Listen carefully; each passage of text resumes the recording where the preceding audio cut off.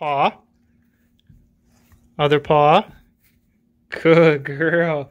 What are we doing today, girls? Of course, SAAB stuff, duh. What we have here is a battery and, of course, a box of mysterious parts. I placed an order to genuinesaabparts.com and a small order to esaabparts.com. Huge shout out to them with the chaos around Christmas time. They still got me my parts pretty quickly. It's just I've actually kind of been lazy. I had a lot going on and I haven't had time to install it. I have a brand new battery here for my red Arrow. Unfortunately, it's at the age or the time to where the car sits for a little while. If I don't start it, the battery just dies. So I picked this up at my local auto parts store. We'll be installing this today. Along with that, let me show you this order that I got from genuinesaab.com. Again, a shout out to them. It's not sponsored by any way, shape, or form. However, they're awesome when it comes to reasonably priced parts. First thing being, and one actually from esaabparts.com that I just kind of threw in here, it's these little guys which go with the battery install. And I always wondered why every single 9.3 that I've owned or that I've ever worked on never has these plastic push clips that go into here. And now I think I know why. So this is the battery cover that sits on here. So a lot of SAABs this is actually missing because it does in fact get brittle with age and the heat inside the engine bay. This one's actually not in terrible shape. The one on the red car is actually still on it. It's in great shape. However, both of those cars are missing these clips. And like I said, every other 9.3 that I've ever worked on is missing the clips as well. They look like they screw in. However, it almost looks like they just kind of push in. I want to mess around with this a little bit off camera, make sure I know what I'm doing so I don't just break these clips, because these are not the cheapest thing. It just, my OCD is killing me in the fact that I have these trim panels yet these pins are missing. Back to the goodness in this box. And this is something that I thought was actually pretty interesting that I didn't even know was still available. Wow, these are actually kind of heavy. These are some genuine SAAB floor mats. Might be hard to see, but actually it says SAAB right here. Nice rubber floor mat, very durable. My red SAAB has them in it. They're kind of showing their age. I'll transfer those over and put them in the blue car. So these are pretty cool. They have the little ends that go into the factory carpet retainer, so that holds them in place. I think at this point in time, they're only offered in black. And they even come with the rear mats. Next up on the list is some stuff for the manual transmission cars. Now, both my 9.3s are the 6-speed manuals. However, I'm only going to be upgrading the parts in the red car today. And what I have here is going to be a shifter clamp reinforcement. I'll show you how to install this. It's actually very simple. And the battery install goes hand in hand with it, because since I'm replacing the battery, I might as well pull out the battery tray to get access to the shifter cable, which I then therefore am able to put this on top of the original clamp. I don't have a ton of play in my shifter, but enough to be a nuisance. Along with that, going inside the car, I have some shifter base bushings. I'm doing away with the original bushings and going with these metal versions, but I'm really hoping that all of this stuff will kind of reduce or eliminate any play within my shifter. And lastly is this Billet engine oil cap, which is absolutely amazing. Supposedly, according to Genuine SAAB, is a limited run version. And you may have never seen this before, specifically because a lot of these engine oil caps come engraved with the SAAB Griffin logo, which, don't get me wrong, that looks absolutely amazing. These engine caps now are being machined a little bit smaller than the bulky original units. So going to a quick backstory about this Ghost. Well, a lot of people in this day and age think this relates to the Koenigsegg hypercar company, in which in part it does. However, this little Ghost predates the Koenigsegg hypercar company, and it goes back to the day and age of when SAAB was producing and flying their jets, specifically the F10 Ängelholm, Sweden location, and the SAAB AJS 37 Viggen aircraft had this on the side along with the text, "The show must go on." As far as the research that I quickly did before I even purchased this cap, because I wanted to know a little bit more about it, and now I feel the need to kind of share it, and supposedly the little emblem of the ghost came from the fact that the residents around that base couldn't see the jets. However, they heard it kind of like a ghost. You may not see the spooky things that are going on, but you certainly hear it. So I thought that was pretty cool. At some point, those jets adopted this logo, and then eventually, many years later, long story short, Koenigsegg factory burnt down. They were looking for a new location, picked up the Ängelholm, Sweden hangar, at least one of them, because I think there's actually a museum there as well. So they picked up one of those hangars, and then they started production there. So whenever they moved in there, this ghost emblem was on the inside of it. Christian von Koenigsegg now adds it to all of his cars, at least the ones produced in Ängelholm, Sweden. So very cool little random backstory, and something that I think pays respects to the original Saab fighter jets, not necessarily Koenigsegg, but something that I think is very unique. And I'll quit rambling here. Let me grab all these parts up, and we'll go ahead and install this stuff.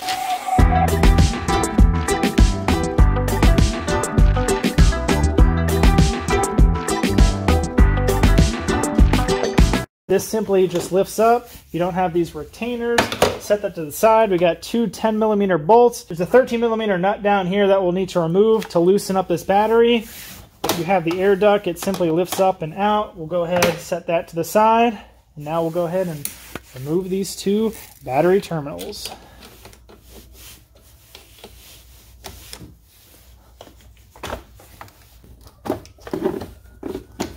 We're not going to remove this one completely, just loosen it enough. That way we can wiggle this battery up and out of here. Conveniently enough, there is a lever on this battery. Now with that battery removed, that locates these three T40 torque screws. Not 100% required, but I will be using my impact gun.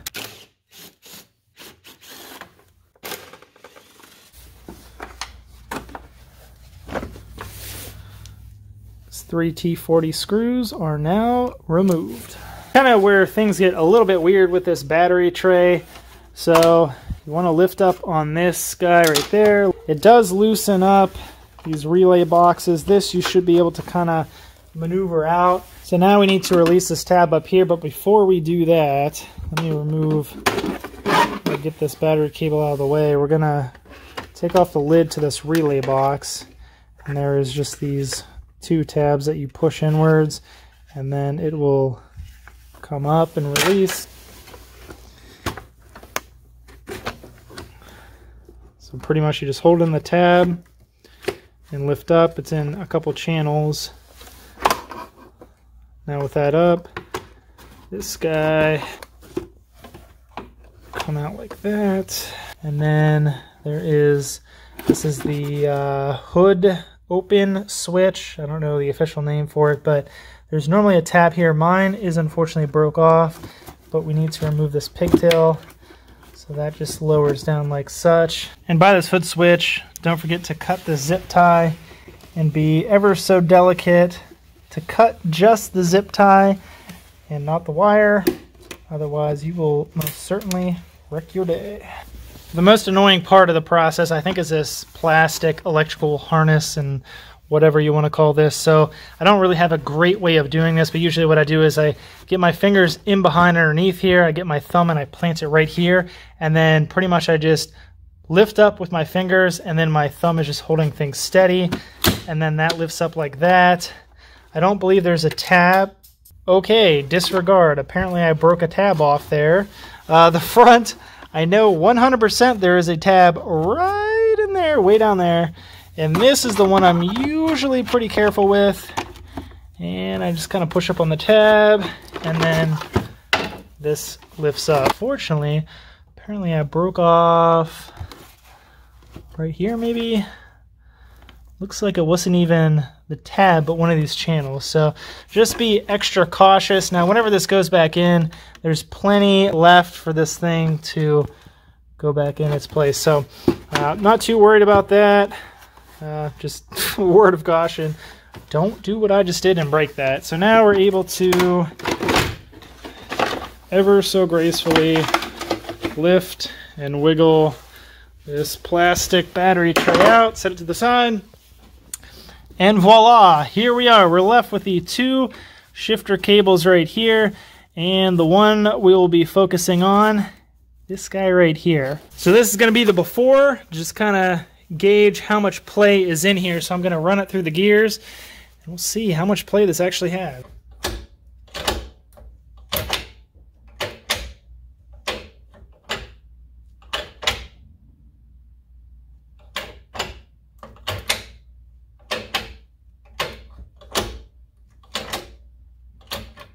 To get the shifter cable off, ideally you'd want to use like a trim removal tool. I only have these plastic ones, and they're just going to be too flimsy to remove this. So if you do have a trim removal tool, I recommend a metal one. Otherwise, you can do it with some screwdrivers. However, just be careful. And then one thing you want to be careful of is, I think this is like a breather hose of some sort. It seems rather brittle, not so much the hose, but the connector going into the transmission. So just be careful not to hit that, mangle it, and break it.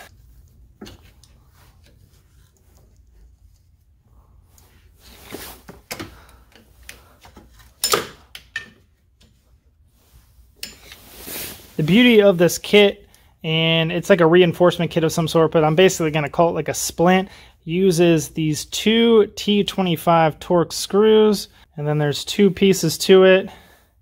You have one with a smaller opening, one with a larger opening. The larger opening goes on the very bottom, and then the top opening with the smaller portion does have writing. Rectangular notch will go facing towards the rear, or I should say the firewall. Kind of push that on there as best as possible. And then top portion right here, the smaller opening is the upper one, and then again the rectangular opening goes towards the firewall. And we have the two T25 screws. We'll start. Now for me, I'm actually going to be using a little bit of Loctite. It's medium strength blue stuff removable, part number 24005. Go ahead and put it on both the bolts and then start them. And then before you get too far, I'm going to push that back into place. Alright, tighten these down to good and tight. So nothing super extremely tight to where you're going to snap the bolts, but just enough to where you get some resistance. Add a little bit more to it, and then that is good to go. So already I can tell that's a lot more sturdy. We'll go ahead, run through the gears, and see if we eliminated the play in this cable.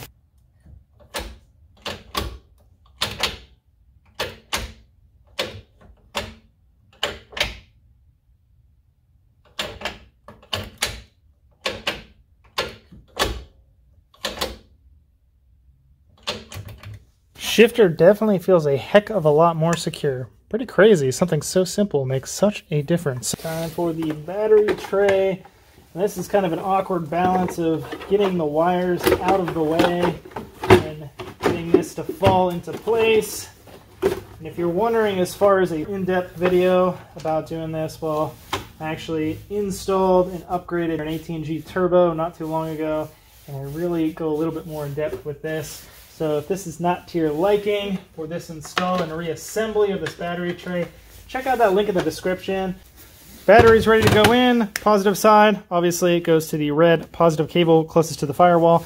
One thing that might not be apparent is the fact that the battery, if you have the appropriate group size battery, which is H6 group size, has these little feet to it on each side. This has to go underneath here, and same thing for the front side. Now mine, I do still have the hold down in the front, it's just rather loose. So we're going to go ahead, drop the battery in place, shimmy it forward, it should drop down more, and then push it back. We'll find the happy middle ground, and then tighten the 13mm hold down.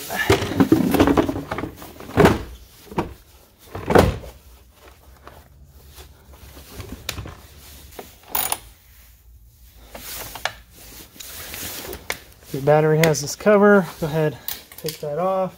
One thing that I like to do is use a little battery cleaner right here. Kind of scuffs up the terminals a little bit. Make sure it has a good connection. And we'll just finish tightening this 10mm top terminal for the battery. We just got to put in this original plastic little duct here.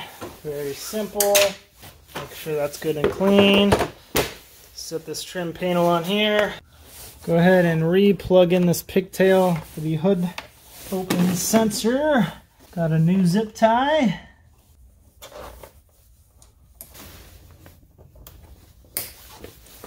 Now I got these clips that finally my OCD should be happy. Since I'm doing this on both cars, it might make a little more sense to show you it on this. So this is kind of how they come, real spaced out. Best way to go about doing this is actually just go ahead and first push it in to the rectangular slot like such, and then just go ahead, push it in all the way. So that's how it should be secured when it's in the car locked down. So then just go ahead, rotate it 90 degrees, and there you go. So it's nice because they actually stay in this cover. But you just need to make sure whenever you set it down in here, you line these properly to what's in the core support there. And then once it's pushed down, it should kind of click a little bit. And then all you do is turn it 90 degrees and then push in, and it spreads these little feet out and locks it in place. So 90 degrees, see how that's lined up. Push it in, that's all it takes. Now for what I'm going to call the pièce de résistance is this oil cap. Go ahead, pop off this big bulky original one. I'll show you a quick comparison of the factory Big Bird yellow one versus the new Ghost Billet versions. Much smaller.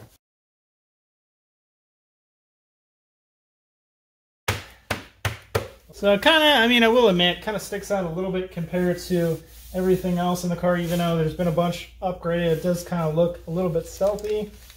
This kind of sticks out a little bit, but it does kind of tell a story, which I think is pretty amazing. So I may try to find somebody local that can anodize this black.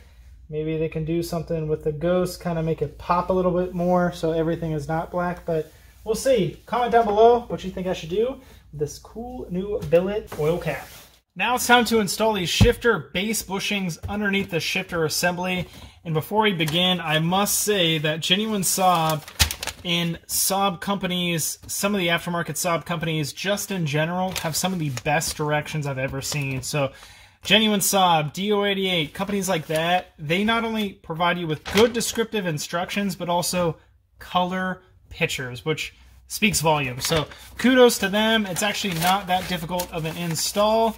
So we don't need that where we're going, but pretty much we'll go ahead and begin by removing this shifter surround.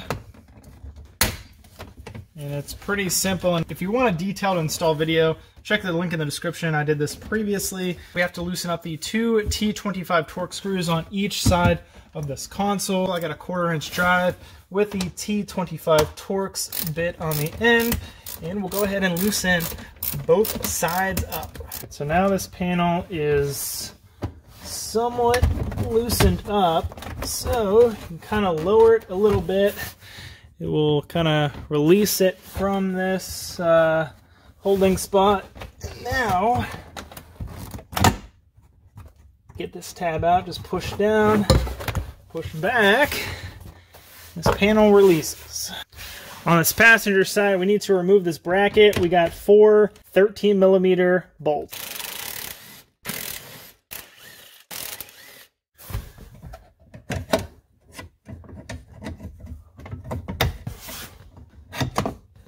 Bracket comes out. So there's a split right here. And there's no bolts that hold it in place, but pretty much we just need to split these two ends apart.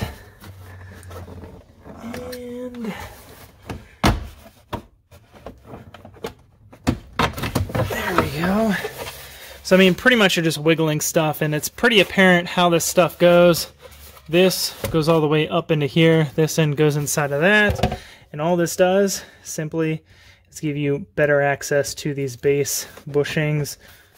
Got 10mm.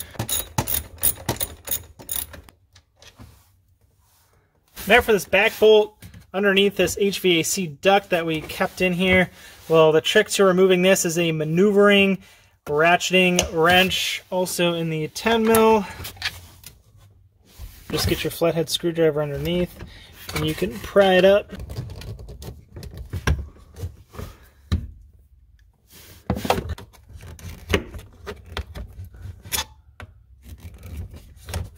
This is pretty much how it goes in there. this is underneath, and then you have this like center sleeve here. And then I was able to get the screwdriver in here and pry this out. And then once the center piece is out, well, then you can pretty much manipulate this rubber piece and pop it out.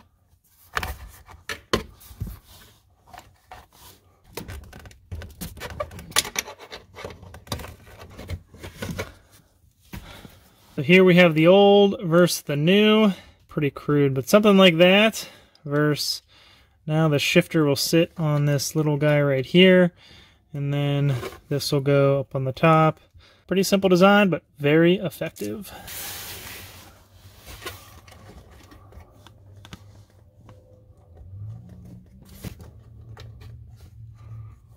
We'll toss one washer right there.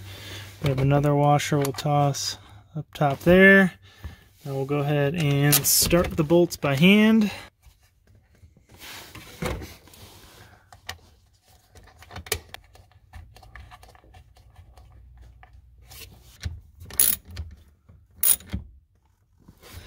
Turns out we can actually get the ratchet in here, no problem.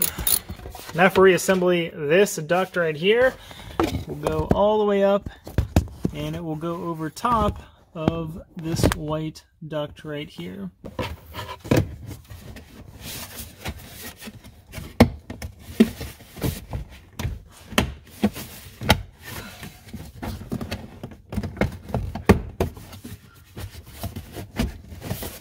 Now we need to reattach this bracket. Very simple. Slide it in like such. Go ahead and start all of these bolts by hand first.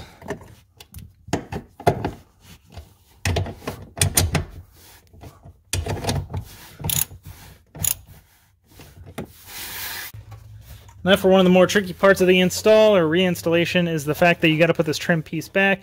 So probably the best thing to start with is this front tab right here. Now this tab goes into this metal bracket in behind here. You have some other tabs. You have these two right here. This one will go like right here, and then this back portion will go over top the other one, but needs to definitely go in behind here.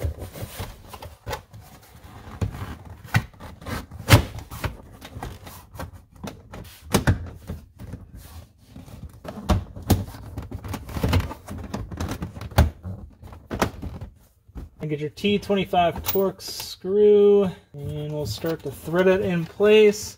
Double check everything looks good. Yep, it does. Everything back here, yep, that also looks good. Gaps up here look pretty good. And now we just need to tighten this down. And while I do this, I'm actually going to keep some upward pressure underneath just to make sure all the important gaps up top here still look good. Same process on the driver's side. T25 Torx already removed.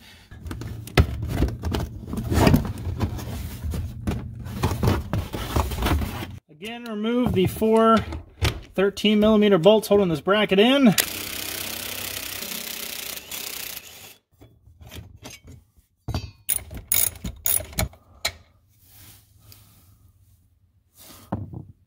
Here's where things get a little bit tricky and kind of the reasoning behind why we loosen this top panel up.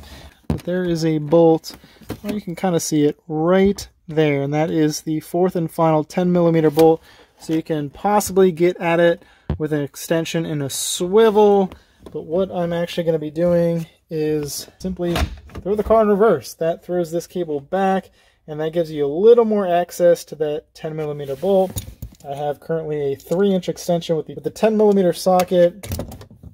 We'll kind of just fish it into here.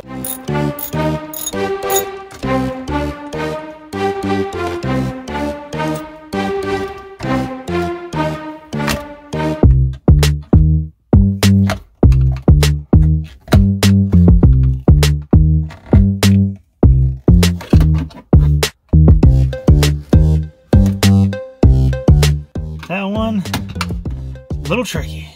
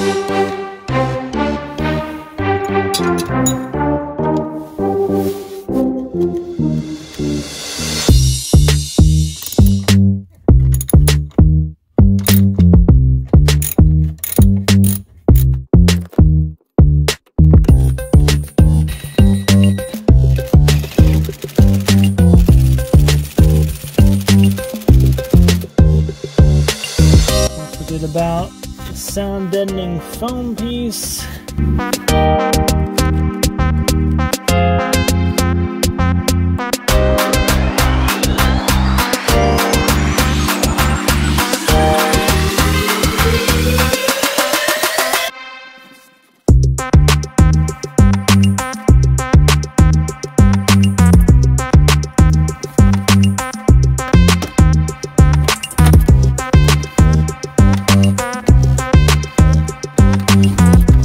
These shifts feel so crisp now. I cannot wait to drive this. Now, I will defer to my friends in the comment section. One thing I'm not 100% sure about is if there's any resolution for the side-to-side play. So right now it's actually in gear, but yet there's still some play to it. So that may just be a product of being a stick shift vehicle. My other 9.3 has probably the same, if not worse, play to it. But definitely what we installed today takes care of the forward and reverse play. But unfortunately, there's still some side-to-side stuff. So I don't know if that's normal. Let me know down below. But if there's something to resolve the side-to-side to make it, I guess, 100% perfect, I don't know if that's even possible. Let me know in the comment section below. But for now, so much better. So we'll go ahead, get this crap out of here. So these floor mats, kind of a bust. So I got this one in, was quite the struggle. This one, no matter how much I try, cannot get it in. And here I can tell somebody's definitely struggled with floor mats before, because it looks like they've actually drilled some little holes in the pegs, probably to fasten the floor mats to some degree. But looking at these other ones, and I haven't checked part numbers, I think they're on the back side of it, but I imagine this floor mat right here is literally the same, with the exception of these, I presume, original ones have these like plastic guys that clip onto the plastic tabs here, where these new ones are just kind of molded rubber one piece into these floor mats. Progress has been made with the floor mats. So I attempted to install those same floor mats that didn't successfully install in the red car into the blue car. That didn't work because you can replace just these pins. You kind of have to take all this out and go from underneath, and then it's like a two-piece thing. So you can replace these without redoing the entire carpet.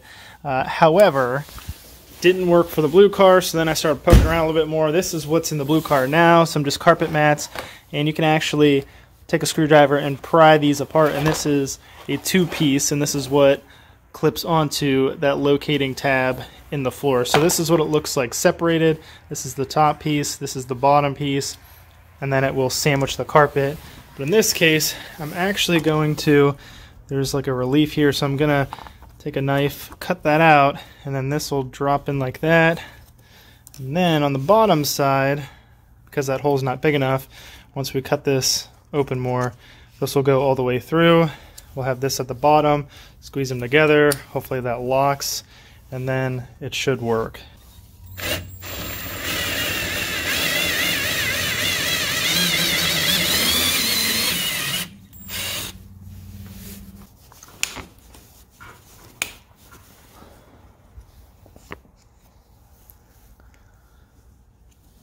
I think we need a bigger hole. That didn't fit, so now I got to step it up, and I have a 1-inch bit, and the key to doing this is run the bit in reverse, otherwise you can just really tear up this rubber.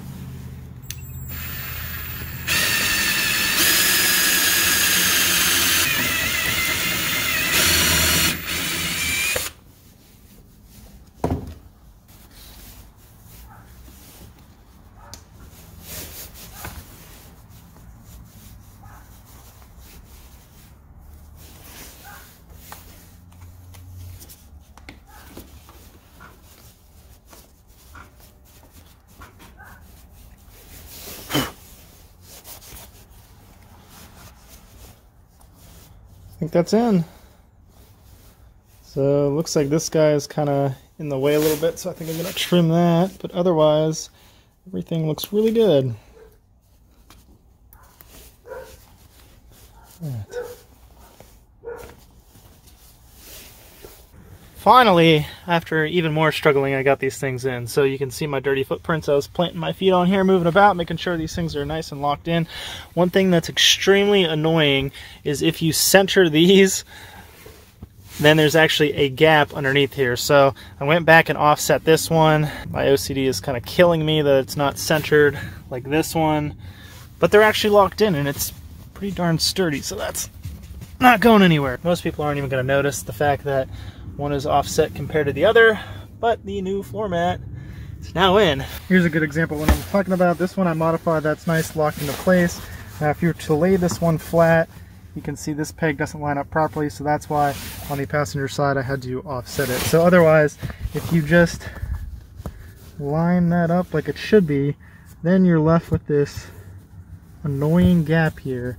And maybe over time this kind of falls down, I have no idea. Maybe I'm just making more of a big deal out of this thing than it needs to be, but I am going to offset this one and then call this project done. That is going to be a wrap on today's video of the random installation of all these various parts on my new Gen 9 III. Now, I appreciate you making it this far in the video, and I won't take up too much more of your time, I promise. I just had a couple points to make before we depart. The first one being, if you have a 5 or 6 speed manual transmission new Gen 9 III, I highly suggest getting the base shifter kit along with that kind of cable clamp splint from Genuine SAAB. No, this is not a sponsored video. In my personal opinion, I think it's stiffened up these shifts tremendously. Now, the side-to-side play, there's definitely more room to be desired with that, but I'm going to do a little more research to see if there is a remedy to that. Now, secondly, the floor mats, I wouldn't necessarily suggest purchasing those. Now, you did see my struggles. It's very frustrating knowing that something as simple as a floor mat can't just clip super easily into the 2 little pegs of the carpet. You have to sit there and modify it. Now, it's nice knowing that there's still a thick rubber floor mat available for sale to this day. However, I don't think I would recommend it just because it is a little more involving than a floor mat installation should go. But with that being said, I appreciate you watching and making it this far.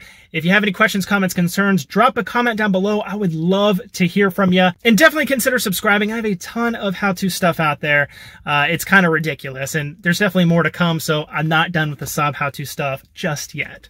With that being said, I appreciate you watching, and I'll catch you friends next time.